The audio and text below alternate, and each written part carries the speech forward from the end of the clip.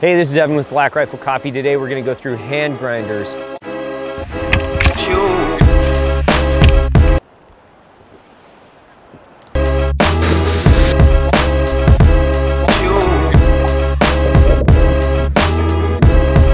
We've been out in the middle of the mountains in Idaho for about a week now. So we've been making coffee every morning and sometimes in the afternoon.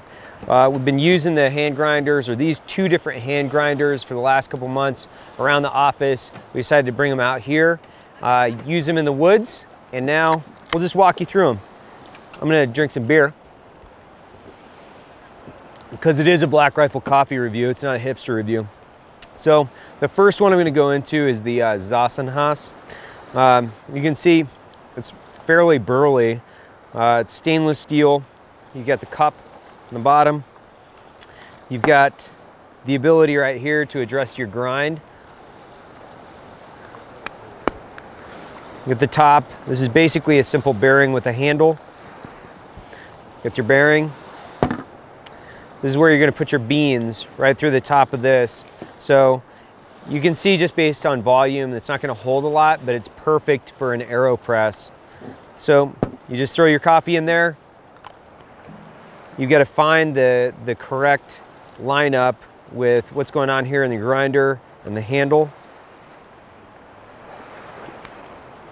Line it up, grind for 1 or 2 months, and then eventually you'll have enough coffee to throw through your AeroPress. Fantastic grinder. Some negatives to it. It's your bail, or what would you call this? Catch. Yeah, your catch, your grind catch. This thing gets a little bit loose, so you've got to cup it down here, like your left finger, your pinky, or something like that, so it doesn't fall and go all over your floor. Especially when you've been grinding or hand grinding something for a while, you don't want to spill everything and lose everything you have. So it gets a little bit loose. This arm, in order to take this arm off, see if I can even get it off. God, Edwin. Yeah, mine doesn't come off, man. Yeah, so in order to get this arm off, it can be a real pain in the ass. So that means this is the total volume. You've basically got this to deal with.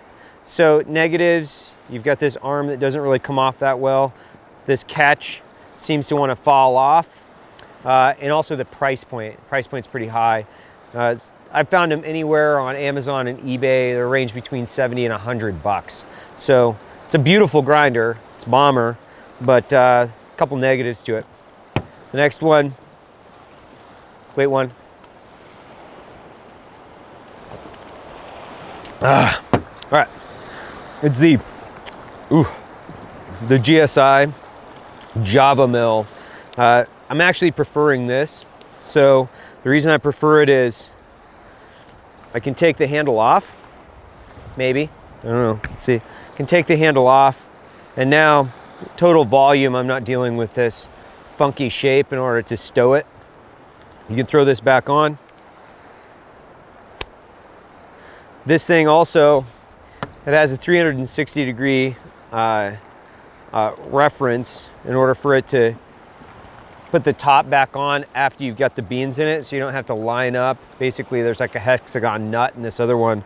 So you still have that same nut. You still have to line everything up. It just seems to work a little bit easier, or line up a little bit more effectively. Also, the catch is so far staying on a little bit more effectively as well. It doesn't fall off as easy. It's the same way. You adjust your grind on the bottom. It's a fairly easy grinder to use. They've got about equal or commensurate volume. The price point on this one is much less. So it's about 30 bucks. It's definitely not gonna be as robust as something like this because it's metal, but for this price point, you can buy about 3 of these. Also, you can get a hold of GSI on the phone or via email. They're a stateside company. They're located in Spokane, Washington. The Zassenhaus, I was looking for contact information on this, and you know, you've basically got to speak German and answer the phone with a ball gag to get a hold of somebody to buy one of these. So if I were to recommend a hand grinder, it'd be the GSI Java Mill.